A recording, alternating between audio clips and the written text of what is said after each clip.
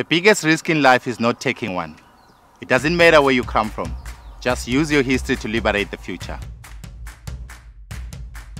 Hi everyone, my name is Victor Khoza. I was born in Makokeni on the 14th of November 1976.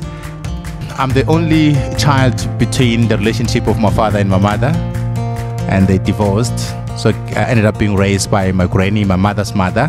She guided me in terms of always telling me that education is basically the key to success. So she would try almost everything in her power that I go to school on school days.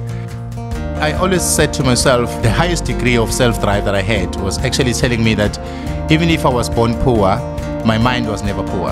So I would always tell myself that the only liberation that would liberate myself was the education itself.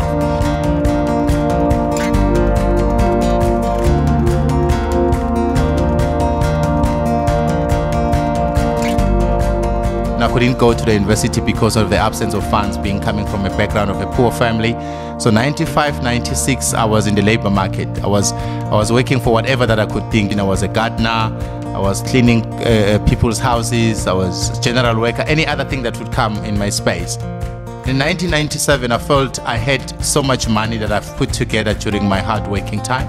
So I joined Liberator Technical College in the first quarter of the year to do my N1 studies in electrical engineering. When I was doing the third quarter, obviously I realized that the money was running out, and that is where I started finding myself working as a temporary worker in the old TSB and also studying in the meantime.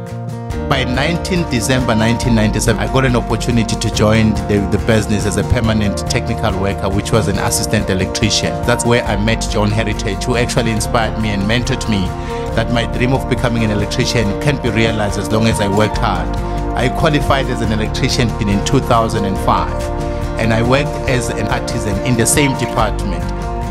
After spending 3 years being a qualified tradesman, I joined HR as a technical facilitator, a role that was so involved around developing future artisans for the business. So that was the position that obviously joining HR and doing something different from the technical engineering space, I were to start studying something in HR, which means therefore I were to acquire a qualification in the same discipline that I'm in now.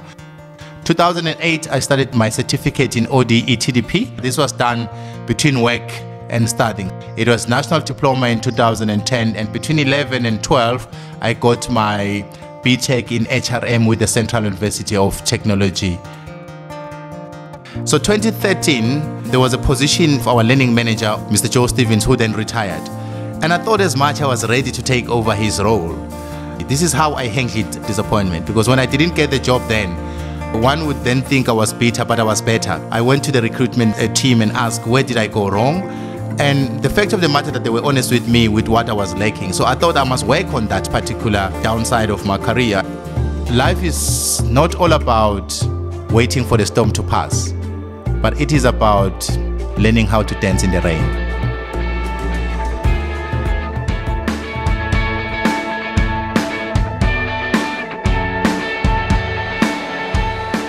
In the year 2013, I was fortunate that I was appointed as a packaging operations manager in Pongola. And in 2015, the 1st of November, I was recruited back as a learning and development manager, a position that I still occupy today. So this role is basically to encourage everybody out there that think that education is impossible, that thinks that life is unfair. Basically, it has never been promised to be fair to anyone. So this is the platform that helps me together with my team to drive capability and capacity building from each and every employee in the sugar and animal feed space to make sure that we develop interventions that talks to building a future pipeline for the organization in order to make sure that we have got skilled employees in each and every position, and in that regard we have got increased in performance. It doesn't matter where you come from, you can use your history to liberate your future. I refuse to accept that it's only me who can make things happen. I believe anybody out there can do things.